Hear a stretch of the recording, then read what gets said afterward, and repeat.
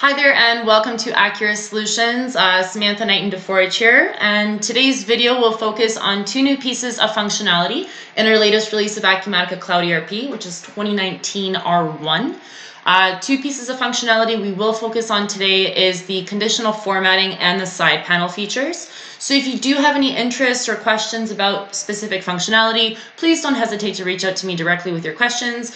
We know Acumatica is undoubtedly a product that has far surpassed our competitors in a short amount of time because of how much development goes back into the product. I know a lot of our clients and a lot of clients in general are really excited about our new WMS scanning solution built natively within the solution itself. So without the requirement of an add-on, a lot of our clients are really excited about counting physical inventory, transferring, doing pick, pack, shipping. Definitely a really cool feature, but stay tuned for that video. But let's drill down into conditional formatting. So what is it? So currently I'm in my warehouse manager screen and I'm going to drill down into orders to ship.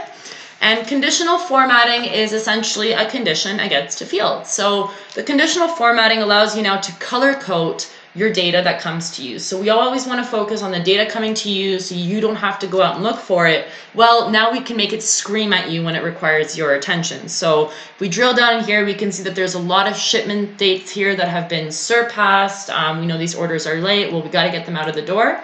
And we can see the sales orders here listed. Now, typically somebody would click on the sales order number, but with the second piece of functionality within Acumatica Cloud, we have the side panel. So what the side panel does is it actually helps you drill down into the actual sales order. Now, this doesn't just have to be the sales order. You can attach the customer profile or vendor details or perhaps any supporting analytics. You can sort of have them listed going down this column here. But in this particular case, it's just the sales order. Let's keep it a little simple. But we know that, order 4751 is what we're currently highlighted on. But if I click on a different sales order, that number is going to change to 4746. So it is a real-time proactive change. But if I go back to this order, we know that it's redlined and we can tell because it's appearing in red, and we obviously know that the date is now passed. So what I'm going to do is I'm actually going to move this. I'm going to move this to September 16th because that's my birthday. So when I move this date, and I'm just going to copy it and paste it in here too, so it's the same, and I'm going to save this. So from here, I've saved this date, but at the same time, what I can do is actually create shipments directly from this screen as well. But if I go back into this field, I can see that it's still redlining, but when I refresh the screen, this order has now been modified to ship on September 16th.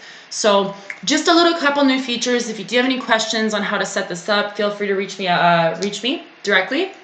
But just some parameters on conditional formatting. You can also set the conditional formatting to be, maybe not screaming at you, but maybe kind of giving you subtle hints before something's due. So for instance, this order will be due here in about 2 weeks. So if we wanted to have that kind of a lead time, we could actually maybe just say, let's make this show in yellow so that we have, that proactive, okay, this has got to ship here soon, so let's just keep an eye on it. But that's just some new features. If you do have any questions, feel free to let me know, and hope you enjoyed this video.